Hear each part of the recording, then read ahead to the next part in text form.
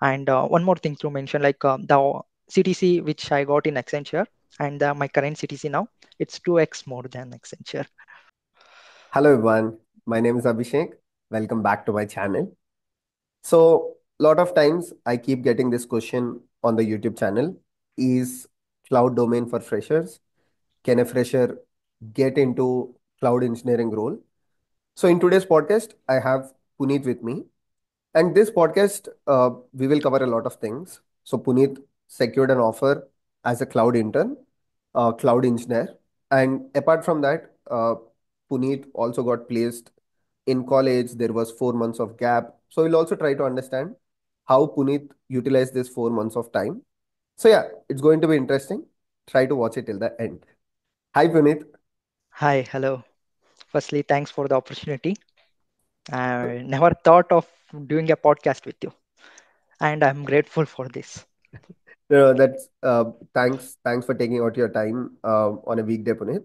So Okay. before we get started, Mhm. can you briefly introduce yourself? Like, where are you from? Where did you pursue your engineering? And Yeah, everything that we should know. yeah. Myself, Puneet, and I'm from Bangalore itself, and I've completed my BE in computer science in Bangalore. The college name is ACS College of Engineering. It's a VTU university belongs to, and I've graduated in the month of June. Hmm. And during my college days, I started with the one stack development, and later I shifted to cloud domain with Hmm. DevOps.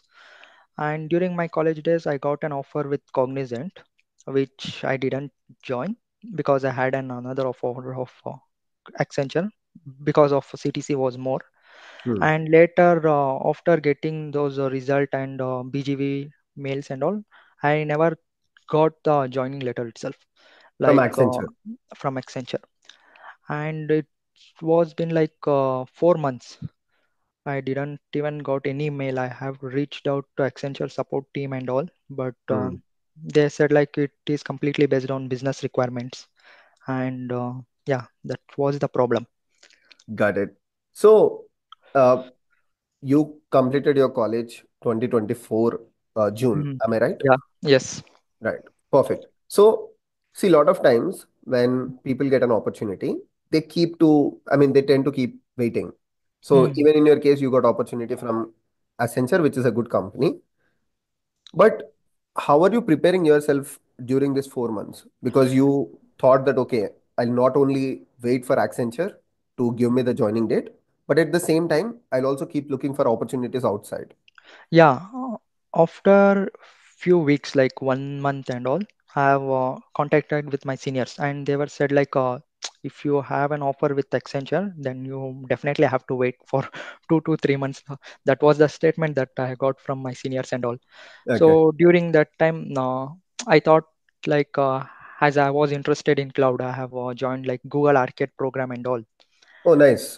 Mm. And I was always wanted to get into DevOps. Hmm. I had an idea of DevOps, like the tools and all, but never had opportunity in learning those things. So I came across your YouTube channel in the month of December end, I guess. Hmm. So that's the time where I started DevOps, and your YouTube channel and your content, it's absolutely fantastic. But but how did you get a thought of DevOps? Like, a lot of people ask me this question. As freshers, Mm. can we get into DevOps? And I have seen everyone, like 99% of people, they focus on full stack development. Yes. And they feel that full stack is the only route to get into IT industry. Yeah. So in your case, how did you think of DevOps and cloud? Yeah, frankly speaking, when it comes to on-campus placements, the companies which comes to on-campus, they won't look for like domain knowledge like cloud or anything like data science. They just need a person with the programming knowledge and a Yeah, basic understanding on DSA data structures as well. But when you try in off-campus, there are a lot of opportunities for the fresher as well in the cloud, DevOps and all. So I came across this. I've searched on LinkedIn. Like I very came to good. know like there are several companies, product-based companies, who will hire cloud engineer, DevOps roles for the trainee role and all. Hmm. So from there, I had a thought like let's start DevOps because I was interested in DevOps and all. Very So nice. then from then I started, Very nice. and during the learning time itself, I started applying for companies. Like if we start applying before 2 months, then we will get the opportunity as they will retrieve later itself. Like it Hmm. will take like 1.5 months. So How I much started. time? How Mhm. much time did you take for the entire preparation? And where did you start from? Because as a fresher, I'm Mhm. sure DevOps must be complete gray area for you, right? Yeah, So how much time did it take, and where did you actually start learning from? yeah. I had an experience in working in development, Yeah. and I didn't had an idea of how the deployment works in the background. Hmm. So I had experience in learning GCP, like creating virtual machines and virtual network and all. Hmm. But actual DevOps tools, like when it comes to Docker, containerization, Jenkins, CI/CD, those things I'm not aware of those things, such things. Hmm. So I started with your channel itself, like DevOps Zero to Hero. I have completed all those playlists in a 1.5 month Oh with wow. hands-on experience. Like Oh. that's the main thing with DevOps. We have to have hands-on experience, Hmm. and the projects you thought like shell script projects and CI/CD Maven projects, Hmm. and Hmm. that was nice. And after that, I learned AWS playlist Hmm. from your channel itself and Azure. And in one of your video, you said about Code Cloud, like they are Hmm. Hmm. Hmm. providing a free. So I have Three also labs. explored, yeah, have also explored those things as well for health Very chart nice. and all. Yeah, Very these nice. things helped me. So For the one thing. content, Hmm. I've used your channel and the Code Cloud. That's it. Very nice. Very nice. So one thing that I understand from your journey. Mhm. So after your college, you also enrolled to Google Cloud program, No, right? no, that was during the college itself. Oh, during the college itself. Yeah, in that So, no, actually, I've started for cloud in the third year itself. Later, I oh, came to know like the companies that are coming to college, they will only look for full stack development or DSA. DSA. So then, what's the point of studying in DevOps and all? We don't have an idea which domain we will get in the company, Yeah, because as a yeah, fresher, they can assign any domain for us. They can even assign us to testing also. yeah. So that's the reason I stopped there itself. And after during the waiting of Accenture joining, I came back to the cloud. Okay, okay. No, I think that's a very good point, what you are trying Mhm. to say. So during college, during the on-campus placements, what recruiters look for is core programming skills and sometimes DSA. But Yeah. when you join a company, you can work on different domains. Yes. That's what you are trying to say. When you Mm. started exploring opportunities offline, you came to know about DevOps. There are a lot of opportunities on LinkedIn and other platforms, right? Yeah. When it comes to off campus, we can target for the particular domain itself. Hmm. Great. If we had DevOps, we can target for DevOps. If we had an interest in data analyst or data science, we can target for those things. But But how did you manage to look for opportunities offline? Like a lot of people, they update their profile on Naukri, they prepare Mhm. resume, and they keep sending the resumes to a lot of companies. In your Yeah. case, you said you got two opportunities. Mhm. Yeah, I've started applying in LinkedIn itself, and Oh. the LinkedIn profile should be well maintained and should be updated with the projects and all. And Hmm. the recruiter itself reached out to me in the LinkedIn. Oh, okay. And They found your profile. yeah, first I have applied, Hmm. and then he reached out to me So, for for the one company for like I mentioned Discover Dollar. For that, the recruiter itself reached out, and for the Euro Monitor International, which I have joined, for that. They retrieve the mail. I got a mail from that. so when you say, you have to build LinkedIn profile, you have to show projects, like Mhm. what kind of projects you worked on and how did you build your LinkedIn profile? Was it easy or did it take time? No, I've searched on YouTube like how to optimize LinkedIn profile, how Hmm. to keep posting, like what content should be posted on LinkedIn, Hmm. and Hmm. how the resume should be look like for a DevOps particular role, Hmm. and Hmm. what kind of projects is required for a resume for the DevOps role. Those things I have did. Like what kind of projects did you put there? have mentioned two projects with respect to DevOps. One is a CI/CD pipeline for a Java application, which you thought, and another one is a min stack containerization, Okay. and One stack. with yeah min Okay, Angular, mean stack. uh, Okay. Hmm. yeah, with the Nginx reverse proxy. That's Hmm. one project. That's it. And during the interviews, were interviewers focusing on that projects, or did they help you in any ways? Should I need to explain the both the interviews that I got? No, no, just like yeah. I mean, Yeah, it might help people. So if you like can explain like how did the interview go, mm, probably it will help. yeah, in the Discover Dollar, which I mentioned, it's a startup based AI company. They assigned a project containerizing a MERN stack application, which I Okay. already did with respect to mean. Just Okay. changed those things and submitted the assessment. And after that, I got a call for interview virtual, which was completely focused on DevOps, like Okay. from the Bash commands to Kubernetes commands and the architecture, Kubernetes architecture, Jenkins, and all those things. And they even had and they also asked me to write a small shell script, which was easy, Okay. not much complicated, because as a fresher they won't expect much with these Yeah. roles, Yeah. because nobody learns DevOps and all as a fresher. That's the Yeah. advantage in DevOps domain. Do you see that as an advantage? Like Yeah, lot of your friends might be applying for full stack. So, yeah, that's an advantage because most of them go behind full stack and all, and the competition is very much there. And in DevOps, there is a competition, but not much as compared to full stack.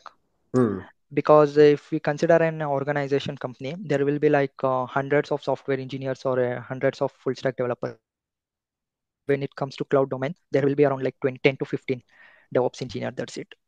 The competition Makes is sense. less and the capacity also less. Makes sense. Mhm. So overall, what you're trying to say is you built your profile in LinkedIn. We'll also try to share your LinkedIn profile so that others can take a look at that. We'll put that in description. Mhm. So overall, the key role that played was how you built your LinkedIn profile and how did you add your projects in the resume, is it? Yes, that's the thing. And the explanation, in the interview, if they ask VNet architecture, virtual network, the Hmm. way the explanation should be, it should be point to point. That's Hmm. the thing. Got it. And as a freshers, as a fresher, did you also face any rejections? Like when you applied for opportunities on LinkedIn, Yeah, cold like emails or anything? yeah, those things I got. They will be looking 1 year experience, Hmm. 6 months experience. Even Hmm. for those roles I have applied, but for those roles I didn't got shortlisted. Oh, okay. You applied for 1 year opportunity as Yeah, well. because Okay. I had an internship opportunity, internship experience Okay. but it wasn't on cloud domain. It was a junior backend developer. Okay. Okay.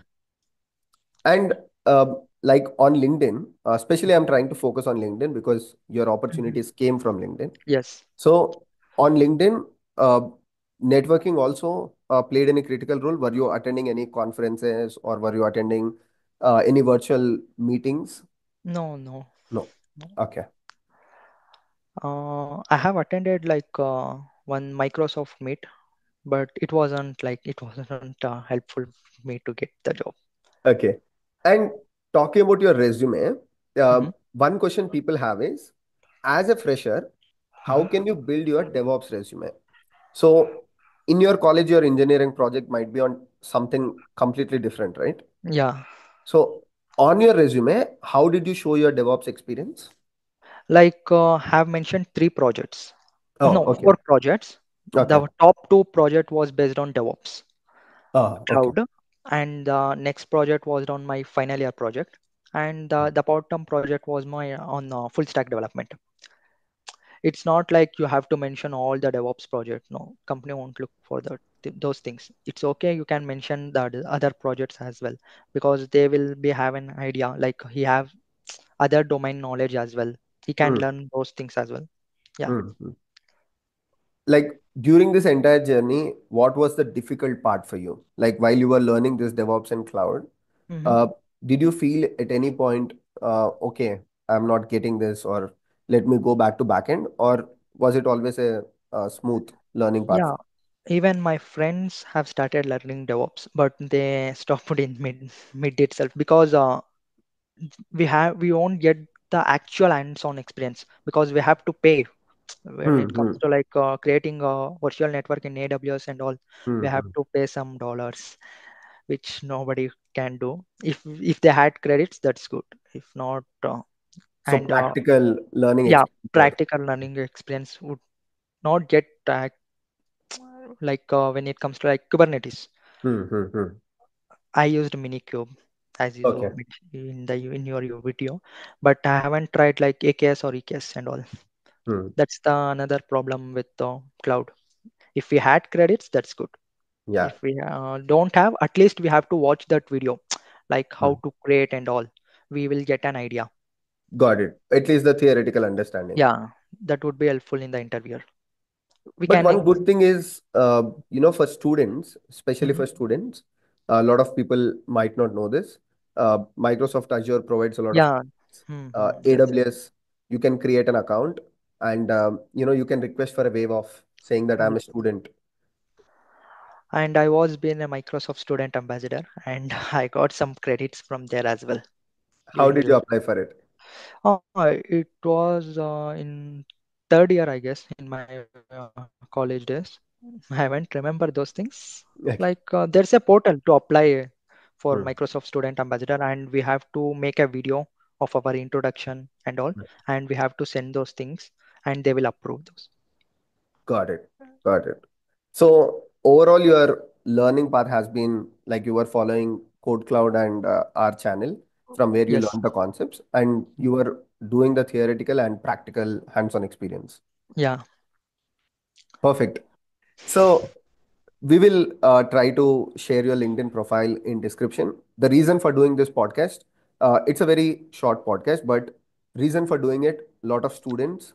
One thing that you can take back from Puneet, Puneet got an opportunity with Accenture, but because of that 4 months delay, so he started looking for opportunities outside and even outside the backend. So that's where he got two opportunities in DevOps and cloud. So as a fresher, you can still get opportunities in DevOps and cloud. You can go through Puneet's LinkedIn profile. And if possible, we'll also share the resume format by masking all the important details. So thank you so much, And Puneet. one more thing to mention, like there are some Telegram groups, WhatsApp group, where many people are still waiting for Accenture Oh, joining, and even I was the part of that group as well. Like they can start learning other things, and they can start applying for other opportunities. hmm. Accenture and these service-based MNC companies are not only companies we have. We have lots of companies. And one more thing to mention, like the CTC which I got in Accenture and my current CTC now, it's 2x more than Accenture. Oh, wow.